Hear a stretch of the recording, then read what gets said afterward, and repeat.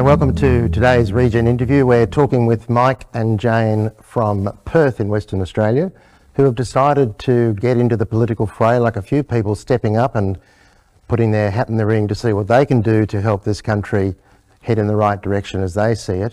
So we're going to talk with them and just find out what's making them tick and what's the motivator for being in this political contest. So Jayne, we might start with you because I think this is all new ground for you. It sure is, Cam. Very new ground for me. And how are you enjoying it, or is it just overwhelming you at the moment? Look, it's not overwhelming me. I think I'm having my eyes opened to a whole lot of things. It's a bit of a whirlwind, to be honest, but you know, look, we're just on the journey, and meeting a lot of really good people and hearing a lot of stories, and so yeah, I think I am enjoying it. It's new though. It's good to have an opportunity to actually have serious conversations with people about the things that matter to you and to them. Is that how you're finding it? Because that's the feedback I'm getting from other candidates. Yeah, definitely. People are very vocal in saying what matters to them at the moment, and there's a lot of disappointment. There's a lot of I think a lot of people feel like trust has been broken, and people want to be heard. I think that's important to them. And you've never done anything like this before? You've never been in a political arena? Never. In fact, I don't know if I'm that comfortable with that word, to be honest. You know, I've met a few people, and they say, you know, actually, I can't say what they say, but a lot of them aren't very fond of politicians, and you know, I'm quick to say I'm not a politician. Yep. I'm not a politician. That's why I'm doing what I'm doing. So very quickly, your background in terms of your profession or skills, crafts. What's your background? Yeah, well, I'm a credentialed minister of the gospel. And that's been what I've been doing for many years. I've been working in the area of pastoral care in a local church, and working in the community. So a lot of community involvement through the church, but also working with local government and local businesses, organisations and charities. So is that a motivator for you? I mean, most people come to this space with some sort of driver, internal driver, you know, it's like, so you've got a pastoral orientation, clearly. Yeah. Is that what's calling you to you know, reach out to people who you're seeing who've got that broken trust, who've got that, you know, perhaps disillusionment? Is that fair observation? Absolutely. It's all about the people. It's definitely about the people, but I think, you know, we're living in times we've probably never been, well, we haven't been before. It's a whole new ball game, and there's a lot of fear out there, and you know, people are concerned. There's a lot of stuff going on in our country. Mike and I, we have 3 children, adult children. We've got 6 grandchildren, and the reality is I feel a responsibility to my children and to my grandchildren, and you know, for this generation and for this country. I love this country. Well, especially the grandchildren, because you know, the sort of things that we've enjoyed and perhaps taken for granted through our lives, they are not.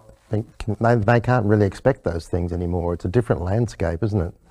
It sure is. Yeah, it's very different. And so who are you running for? Do you have a party, or are you running as an independent? What's your... No, not as an independent. We're running with the Australian Christian Party, which is a WA party.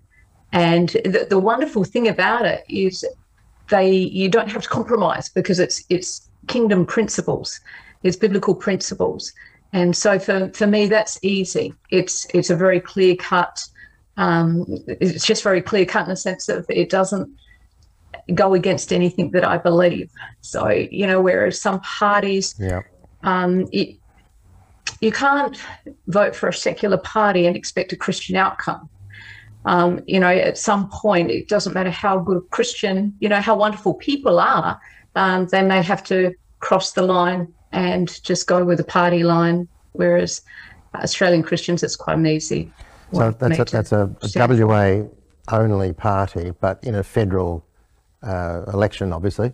So you're running for the Senate, that would be? No. Mike's running for the Senate. Oh, sorry, Mike's running for, sorry, I got around the wrong way. You're running for the lower house, yeah. Sorry, yes. Yeah, so I'm running for the lower house seat of Brand. So, but only in WA, that's in WA, that's my point, okay. So it's good that those, I mean, joining that, being on that platform, it does align with you, because you're right, at some point, I think this is one of the issues for people who do consider politics. They know there will be that divergence and conflict. So you do want to be correctly aligned with, you know, the right group of people representing the right platform, because that's the challenging thing, isn't it? To stay true to that as you get into it. Absolutely. Yeah. And I think we've seen, sorry, cut you off there. Okay. I think we've seen so much of that where, you know, people go into politics or with good intentions, but a lot of things are compromised. Yeah. And we've seen a lot of compromise, and we've been seeing a lot of betrayal too. Well, I was talking to somebody today and they said they want to ask some, at a town hall type meeting, they want to ask the tough questions. And I said, what are the tough questions? And they said, well, blah, blah, blah. And one of them, the third question was, if you were offered $1 million to be compromised on what you're talking about today, would you take the money? Mm-hmm. So there's so much, you know, cynicism in with regard to the political environment. So it'd be great to see people be able to turn that around, because we desperately need it in this country. So that's terrific, Jayne. Well done to you for having the courage, I guess, to put yourself forward. I don't feel like I have a choice. Yeah. And that's been perfectly honest. I think if there's ever a time to stand up, it's now. Mm. Because, you know, come next election or what have you, we don't know what our country will look like. And so, you know, am I comfortable in this, and do I know what I'm doing? No. But that's not always a bad thing. I mean, everybody is being moved out of their comfort zones in one way or another, whether you've lost a job through a mandate or whatever. You know, we're all being challenged. So this is a challenge. This is your challenge.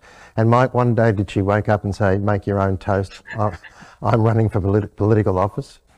Well, it was a surprise, to be honest, because politics hasn't been on Jayne's radar whatsoever. In fact, it's one of those things. I've always had an interest in politics, and Jayne would often click off. So for her to be running in this seat of Brand for a federal election is a mammoth decision. And so I know that it's not. We would call it a God call. Yeah. And those that are watching or listening, if you are a Christian, you may understand that language we use, but it's definitely God's calling for this particular time. Absolutely. So it's a mission. It's a mission statement that she's making. Absolutely. And how about yourself, Mike? Where do you sit? Well, I'm running for as the number one on the Senate, obviously for the same party, for the Australian Christians. For me, it was, I've always been interested in politics, Campbell, but it was late last year where I really was, I think I was challenged. And again, I think God was prompting me and questioning me to say, well, how am I spending my time and how am I spending my money? And I was really challenged by that late last year. And so I was losing interest as I was a former member of the Liberal Party. And so I did not renew my membership late last year. I did not renew Jayne's membership either. And then I got talking to, and I've had a fairly good long relationship with the WA director of the Australian Christians here in Perth. And she just happened to ask me one day if I was interested in being part of their state council, a bit like their board. Yep. And so I'd been on various school boards and those types of things and company boards. And I thought, well, here's an opportunity to maybe get involved and help behind the scenes. I thought, perfect. So there late last year, got involved, and there we are sitting around a table, Campbell, and there was only a few of us there, and we said, they were saying, right, this is, I think, meeting number one. And so, right, we're going to have to start looking for candidates for the federal election. I said, great. I'll get behind anyone who's prepared to stand up and run. And we're all sort of looking around the room, and it was almost like God was speaking to me with an audible voice saying, it's time. And I was really challenged by that because I'd had invitations previously with the Liberal Party. If I personally wanted to pursue to run as a candidate for the Liberal Party, those doors were open, but it just didn't feel right. I just had a sense in my spirit that it just wasn't the right time, although I couldn't agree with everything. I'm either all in or I'm not. And so I've always had an interest. And so it was like it felt like God was chasing me down instead of me pursuing this opportunity. This was not something I've chased after. In fact, I was quite happy to walk away and support others. So I feel like God's chased me down. I've ran for I've ran for local council here twice and was unsuccessful. And I think if I look back and if I'm being honest with myself, I think that was a personal desire to do that. It wasn't, I couldn't comfortably say I felt God spoke to me about that, whilst we think we often do. And so I think I was pursuing that in the natural, wanting that to happen, and it didn't. And I did that twice. And so I felt like, okay, God, I'll just, maybe I will listen a little bit more carefully now. But God spoke so clearly about putting my name down to run for the Senate. And I think that really probably gives me the confidence to do what I'm doing, because of my own strength. Like Jayne just said, do I know what I'm doing? No, I'm learning. Then we come with no qualifications with this candidacy. Yeah. And so we are putting our hand up, believing that God's called me for this time.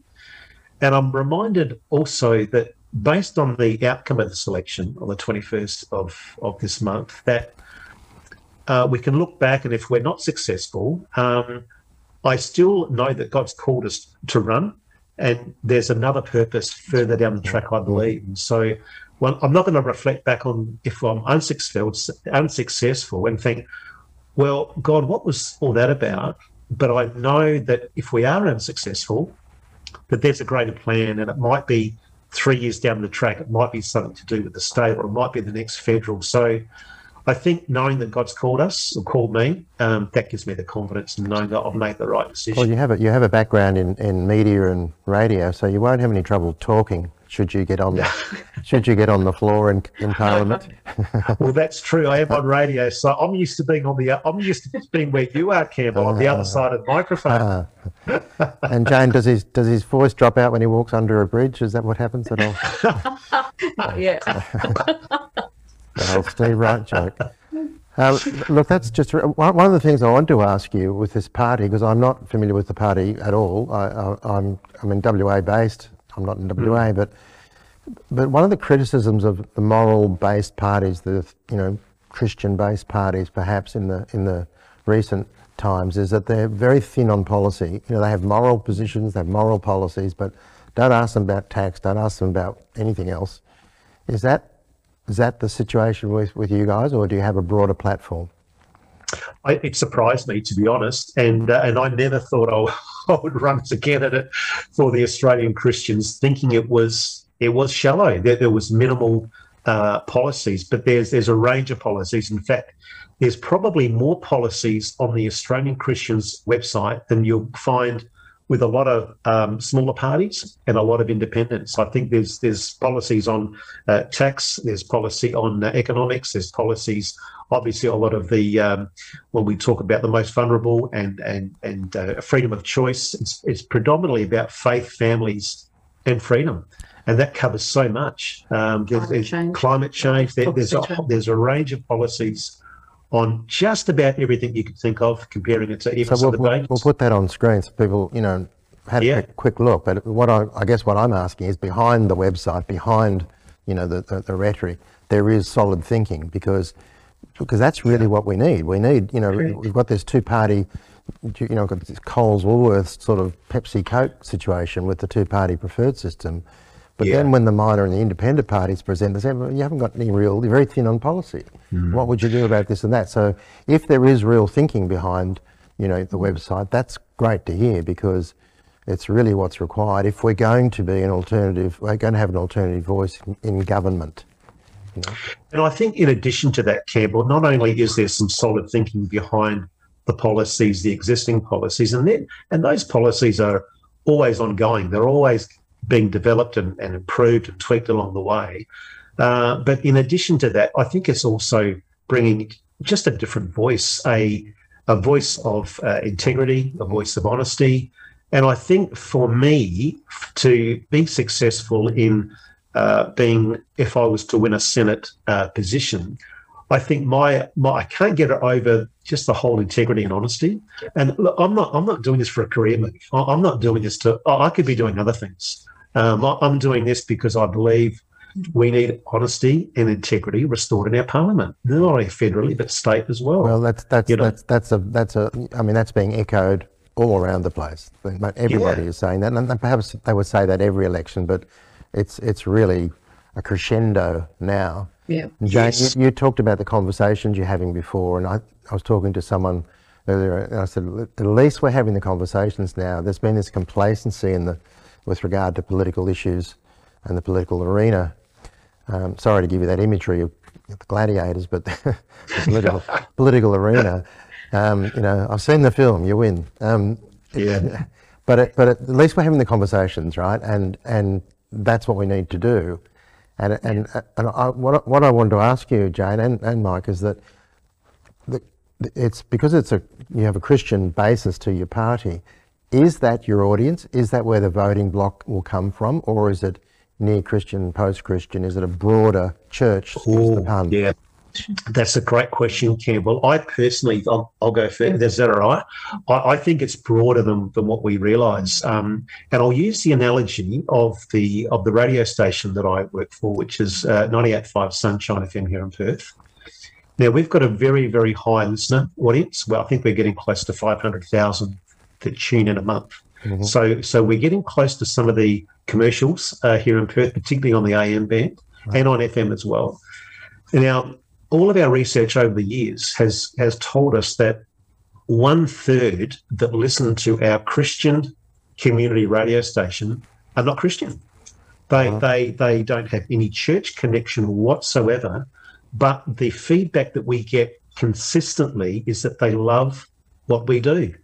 We vet every song that goes to where. We talk about stuff like normally people would, but we do it in a different context. So I think I've got that in the back of my mind, and I'm thinking, well, if people love tuning into that, they're going to love tuning into what we're saying about what we're talking about, policies and what we believe. Because I think even if you took away the word Christian off of a lot of this information, I think people go, yeah, I agree with that. I like that. I like the values. So you're suggesting that there's a latent pool of support that hasn't yet been tapped, that hasn't found a home, that's looking for a home.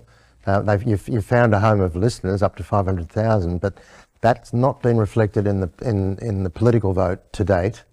There's been some minor parties, independents, who have scratched the JUCO of the major parties, but there does seem to be a bit of a move towards a new centre-right kind of consensus, or looking for a home to find consensus. So is that where you? I mean, it sounds to me that's where you're targeting.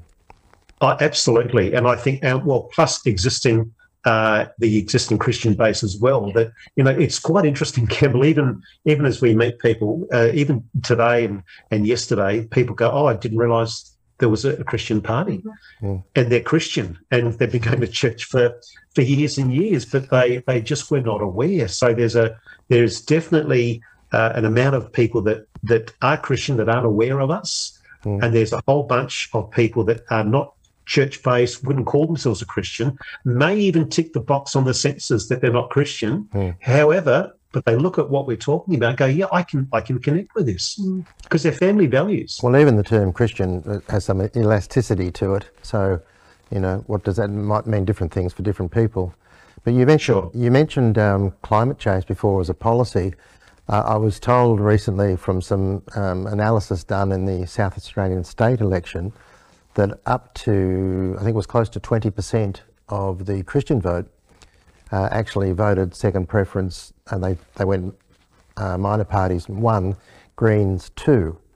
Now that I found surprising because I have a fairly jaundiced view of the Greens party, but that the Christian vote would actually give a preference to a party that actually has some fairly questionable policies, wouldn't necessarily be deemed Christian policy. So this whole idea of the Christian vote needs careful handling because it's not as clean and as straightforward as people might like to think.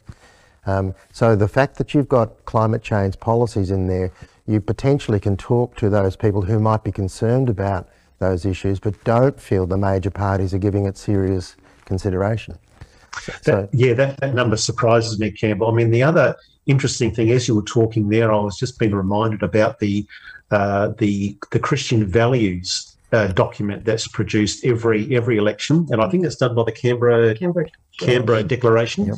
So it's an independent body. I'm not sure if you're aware of it, but that clearly puts a ticket across across a whole range of topics, and it ranks the parties where they are. So you can easily see what each party believes in when we're talking about a lot of the Christian value stuff. And are you affiliated at all with ACL? Because ACL is a lobby. No. Not at all? Okay. And I think that's the other confusion. I think when you talk to people to say, we're representing Australian Christians, so they say, oh, you're the ACL. No. The Australian Christian Lobby, the ACL, is a lobby group. Yes, they are. And the difference is we are an actual party. And they go, oh, so you're different. Yes, so you can't vote for the ACL. People think they want to vote for Martin Iles, and that'd be great, but they're not a party. And so it's what we feel like we're educating people on some of the real basics. Even, yes, we are a party, we do exist, but we are quite separate. But we work alongside of the ACL. We do a lot of things together. Like we've got some info nights coming up next week on how to vote. That's in partnership. So the ACL will be there as long as we will be there as well.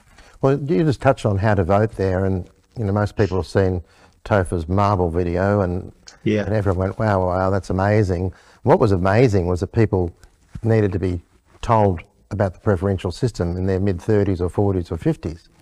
There clearly is a lack of understanding about how the preferential voting system works. Yeah. So you talked about information nights next week.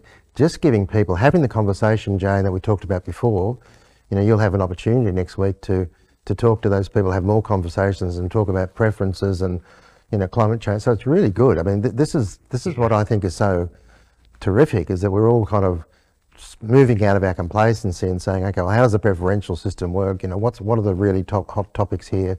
What do we have to do? So, Jayne, when you go around and talking to these people, from in your area in the seat of Brand, is there one or two issues that are really high on their radar that you're hearing consistently?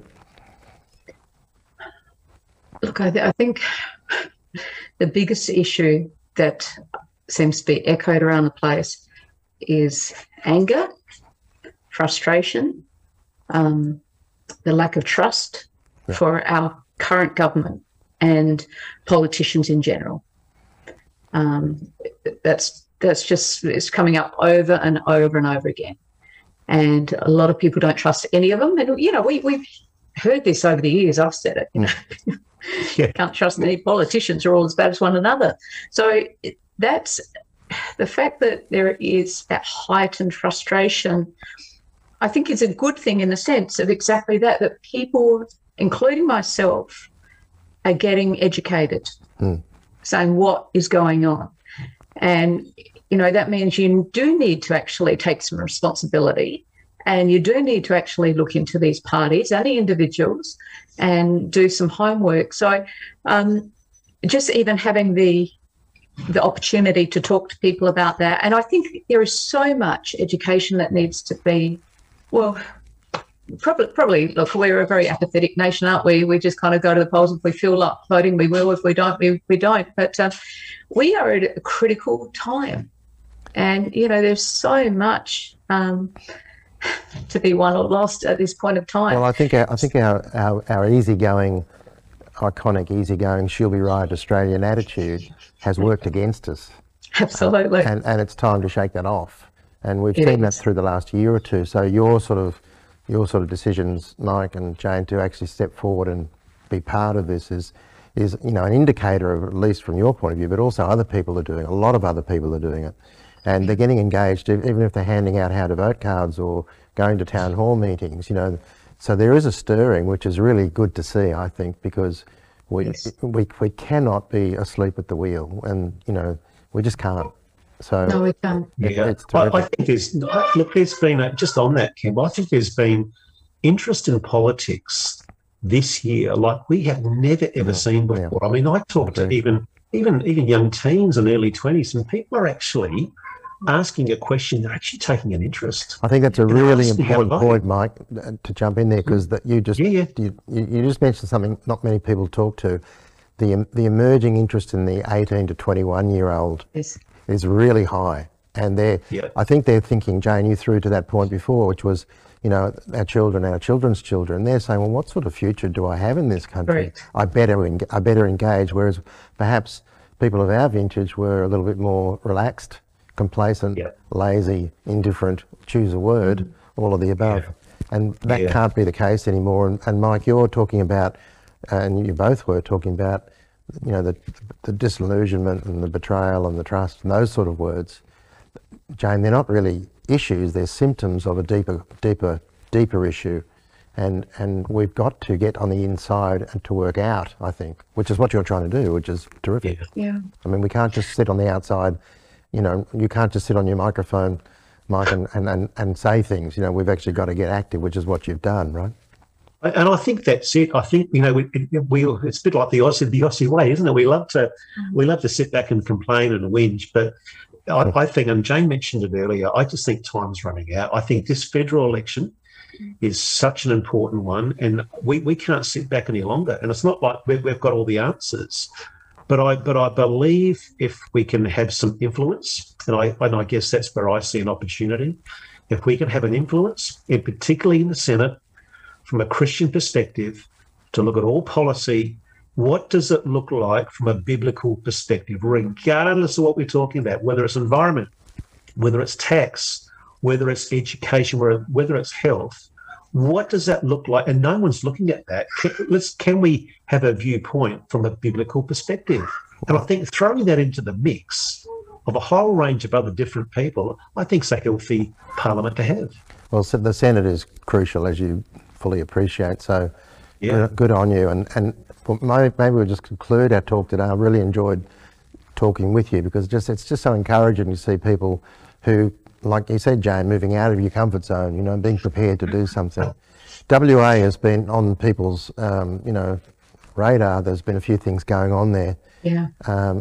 Just to finish up, has it got any better? What's the mood of the troops? Oh, wow. Oh, look, I think it's improved slightly. And here we are in May. I think it's improved slightly. I think people are still feeling not quite settled. There's still a lot of fear. And I know you mentioned it earlier. I think people are feeling a little bit fearful and a little bit unsure.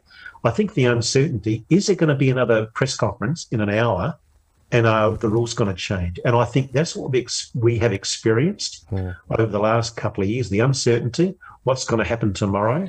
So I think it's improved slightly. I think we've come a long way, but there's still that feeling of the community. And that feeds the fear and the lack of trust that you talked to, Jayne. So, and that's why there is perhaps an opportunity to present, well, not perhaps, there is an opportunity to present an alternative.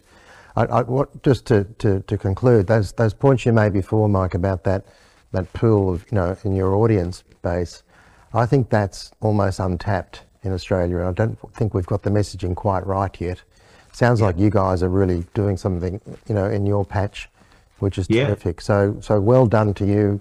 Wish you the best. I know you've got a couple of really busy weeks ahead of you. Yeah. You probably won't get much sleep with information nights and answering calls and doing interviews and so on. So good stuff, Jayne. Good on you, and all the best as you travel around. We'll track it on the night. We'll track your figures with great interest. Great, Campbell. Thanks very much. To be honest, I think not one individual or one party has the answer to this. No. I think it's going to take the body. It's going to take, Australians coming together. I think the church has a very big part to play in it. And I think it's going to take a move of God to actually turn this nation around. And that's my absolute honest truth. And, people are asking, people are uncertain, and there's a lot of uncertain times, and people are asking what's going on. And I think people are waking up. We're actually at war here. There is a war between good and evil going on in our midst. Well, like I said, it's an arena, and you're in the battle. Definitely is a war. So good on you, and let's hope you do come out victorious. And whatever happens, Mike, back to your point before, it's meant to be, and you'll gain Yep. from it. And you've added to the culture in the process. So thank you very much for both of you. Pleasure. Thanks, Campbell. Thanks, Cam.